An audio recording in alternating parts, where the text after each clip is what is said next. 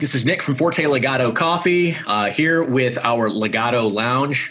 And who I have with me today is Babatunde Akinboboye.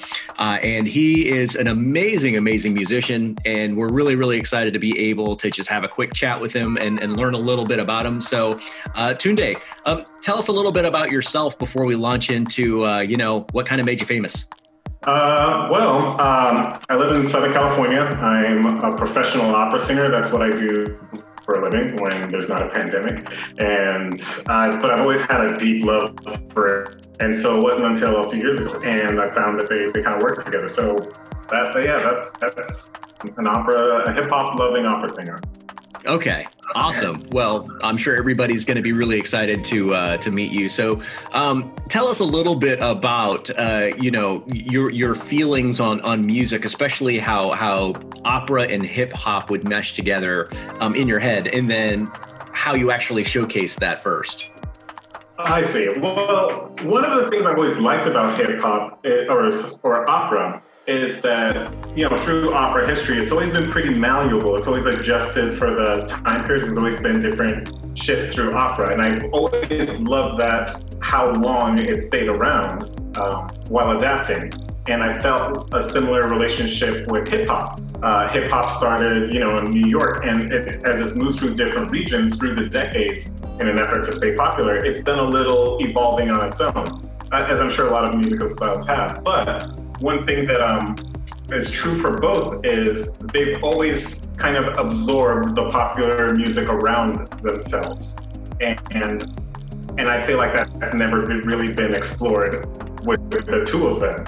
And so in my studies of being an opera singer, I would hear the relationships between hip hop. And honestly, as a big hip hop fan, before I got into opera, it made opera a lot easier to take in. Or to process. I could process it through a hip hop lens. And so through my opera career, my professional opera career, was kind of my dirty little secret that I would use hip hop to fine tune my opera.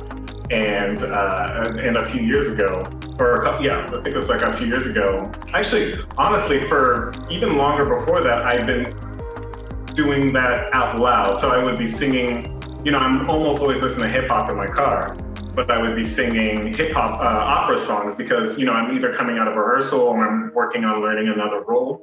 And so I would have the song stuck in my head, but be listening to hip hop and just sing it over the hip hop beat. And they fit pretty easily often. And so, but I always did it, I never did it in front of anyone. It was just on my own. And then one day I was in my car and I had the song Largo al Factotum from the Barber of Seville stuck in my head. And it's probably one of the more famous baritone opera songs. And I was listening to Humble by Kendrick Lamar, and I was still singing it over, and I just realized so much of it lined up, just the structure of the song. And so I started singing it some more, and I was like, oh, you know what, I've got to record this. So I put up my phone and recorded me just we're singing through it. Nobody pray for me. It been a day for me. Yeah. Largo al bottom della città, largo. La la la la la la la la la. Presto bottega che la mangia presto. La la la la la la la la la. Che bel vivere, che bel piacere, che bel piacere. Per barriere di qualità, di qualità, di qualità, di qualità, di qualità. And I posted it online for my friends to see.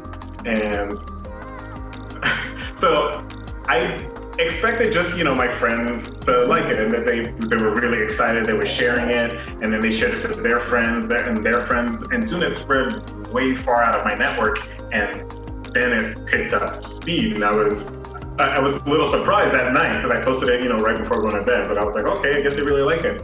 And I went to bed, and I woke up the next morning, and I had emails from everyone in Time Magazine and a few other places. I got a phone call from Ellen, America's Got Talent, and it was all over the place. And then my inbox was just full, and I realized that people, they thought it was cool and it was interesting. But I realized that there's kind of almost like a void, people really want this kind of music. And so so since then I've leaned into it. I was like, oh, you like this? Because I've been doing this on my own for years, and I've just been enjoying this. So okay, if you like it, I can make more. And so I made a little EP and put that out, and people really ate it up. And so now I was like, okay, I guess, all right, let's go for it. And so that's what I'm doing now. I'm really throwing myself into it, and it's being well received. Okay, so that means you're doing like a combo. So you're doing your opera, but then you're also writing, getting your other content out there to kind of grow your HipHopera brand. So what does that look like for you right now? Like what are you trying to do with that?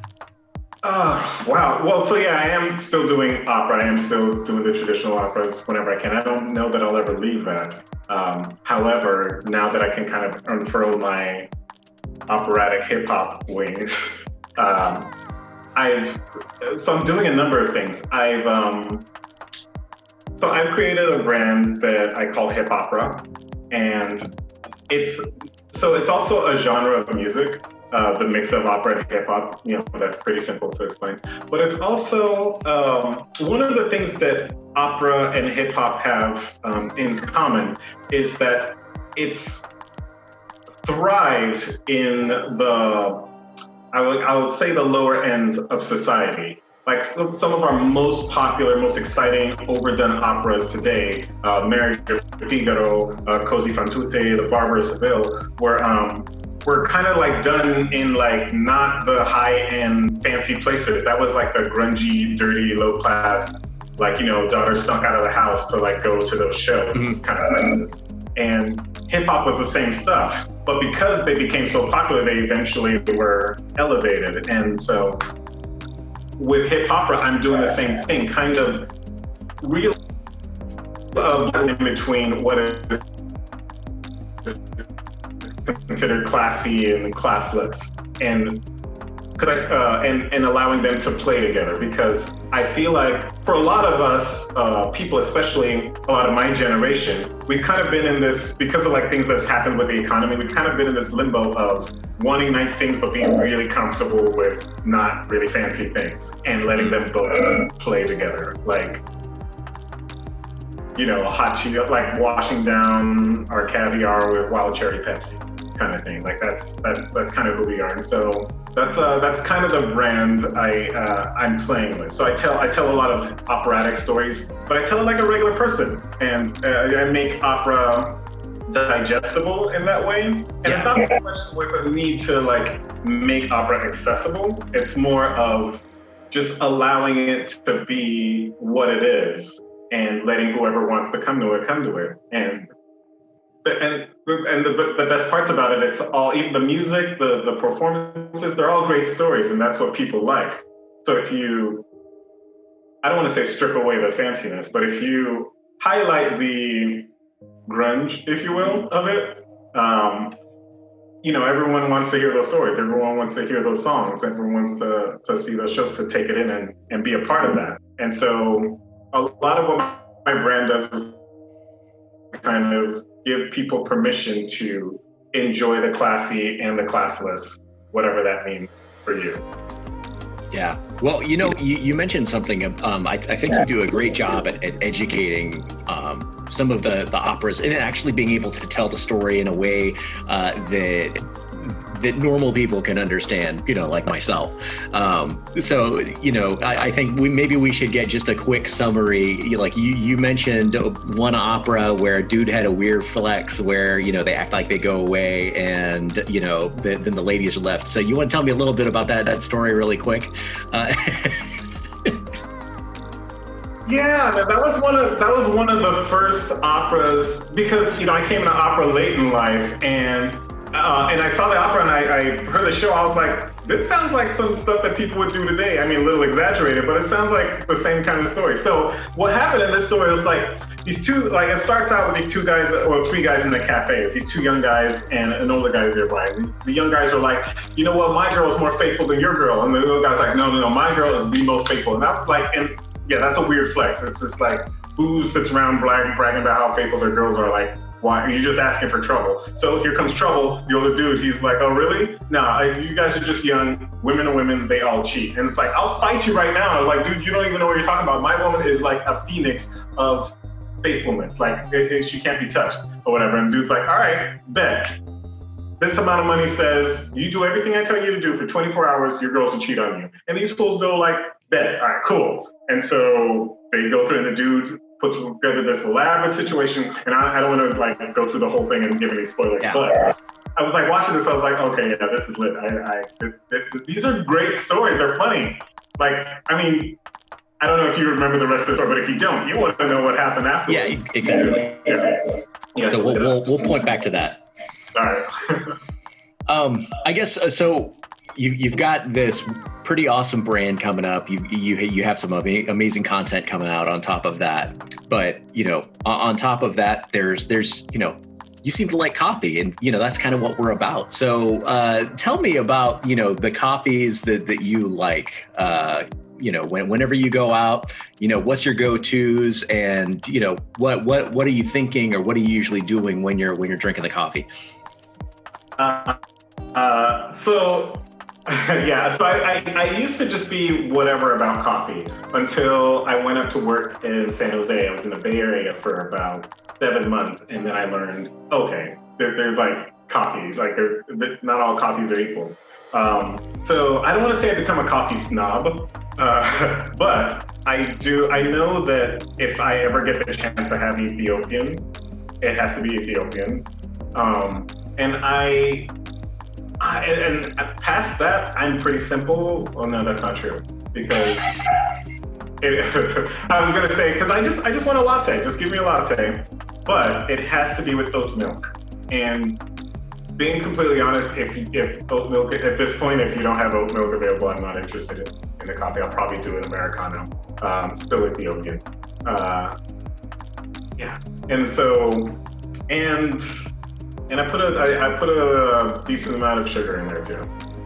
Okay. Well, everybody likes it their way. We don't judge. But I'm also one for a latte. So, in fact, it's usually I want it black. I'll do like an Americano and then pour some cold brew into it so that I can drink it immediately. Nice. That's my breakfast, and then I like to have a latte, and I'll usually use whole or oat. So I like both of those. Not a big fan of almond or coconut or any of those other ones. So there's a little season I used to put the heavy whipping cream into my coffee and that's almost more of a confection to me, because I still put a decent amount of sugar, but then it's barely still coffee. Yeah. Well, so, outside of, a future collaboration that may be in store with, some coffee, some Forte Legato and some Babatunde, is there anything out there that you feel like, those who are, Forte Legato coffee lovers, or those who might be walking into the store, or even, your own people, anything you want them to know about you, or anything that's coming up in the near future? Well, so next year, everything going according to plan, pandemic's kind of throwing things into a loop. I'll have my first full album complete, and it's gonna be a doozy. I think it's gonna shake things up a little bit, because it is gonna be a very, very balanced work of opera and hip hop, and I think it's going to be good, because I think it's been attempted a number of times, but it's never been really good. And I think, this is going to be that. Well, that's great. Well, thank you for your time, y'all watching. I'm sure you're going to really enjoy some of the upcoming stuff. And then, of course, we'll have a series of links pointing to some of Tunde's things, including the song that he first mentioned, and then some of his descriptions of certain operas that he's recorded. Great content, phenomenal person. Okay. Babatunde, thank you so much for joining in. Really appreciate the time. Especially the time we got together to eat some of that wonderful Mexican food out in your area. But I'm looking forward to seeing your future content and everything that you're doing. And if you need anything, you know where we are, and we'll always have some coffee your way.